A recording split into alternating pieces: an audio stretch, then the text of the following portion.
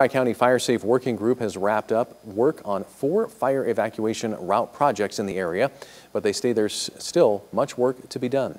Crews have been removing the vegetation in jurisdictions on the Wolf Creek, Montana City, Tri-Lakes, and Baxendale fire departments. They're doing it along evacuation routes. Fire Safe says the 2017 Holmes Gulch fire was an eye-opener for many people.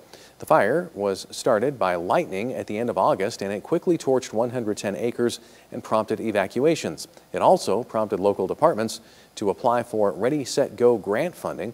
Fire leaders say the project ultimately protects homeowners in the area and crews coming in to fight a fire. When we clean up these evacuation routes, homeowners are going out, but we're coming in. And yes, when you're headed in, seeing something that's mitigated like this, you feel a lot better than going into something that's choked with vegetation. This isn't a clear cut. We take the ladder fuels out, we look at that understory to make it safe to drive through here. And for the fire departments themselves, the fire guys need to get in to do their work. And we don't need the two of them coming together in a firestorm somewhere. The Tri-County Fire Safe Working Group says the completed projects are a big help for those areas, but there are many roads that still need that kind of work done. Fire officials also encourage homeowners to take a look at what work needs to be done to lessen the danger of fire on their property.